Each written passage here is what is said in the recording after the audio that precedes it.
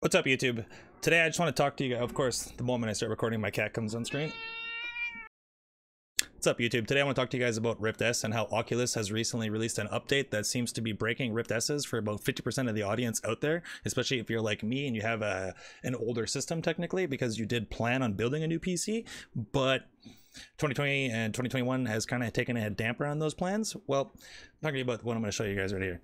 So as you can see in this forum post, which I'll have linked down in the description down below, Oculus released an update called version 25 recently that has come up with essentially a lot of people's headsets has an orange light, and you'll see 3 flashing dots if you put on the headset, and you'll be stuck with loading, but you can still hear audio. Essentially what happened is, if we scroll down here and we scroll down enough, so as we scroll down here, I scroll down to page 2. This will be on the second page. This guy right here has shown us what the fix is. So Oculus in this update has managed to blacklist many USB 3.0 drivers for no apparent reason. And essentially what you need to do now as a fix is you need to revert your Oculus software and firmware on the headset to a previous version, so which is I think version 25 you want to be using right now, because version 26 and the beta version 27 apparently seem to be broken. And then here comes the fun part. You have to block Oculus from updating. And in certain instances, if you do it the Papago way, where you just block it in your Windows firewall, then you can't play certain Oculus titles online anymore, and you lose all your online functionality. This is a big issue. So I just kind of wanted to make a video about this because, for one, I'm dealing with Oculus support on myself. And if you were wondering why your Rift S is not working anymore, then you know, here's an example as to what's going on. Oculus seems to be breaking some stuff.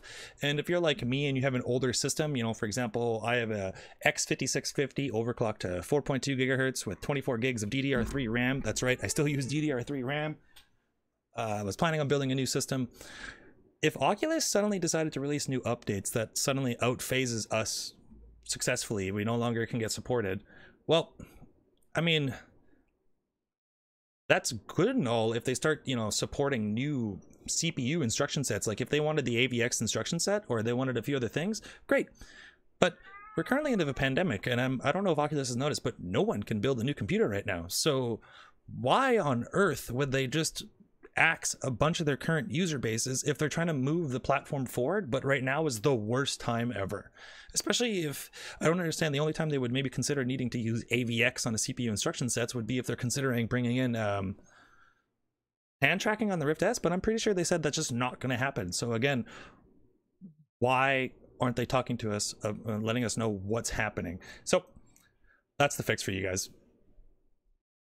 So hopefully that helps shed some light into what's going on with your Rift S. If you're currently having issues, like I said, to downgrade your version to version 25, you will have to find a way of blocking Oculus software of actually trying to update on itself.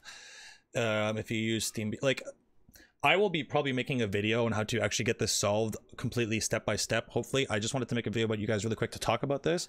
I'll have a link to the forum post that I came across today. Beyond that, ciao, and you guys have a great day.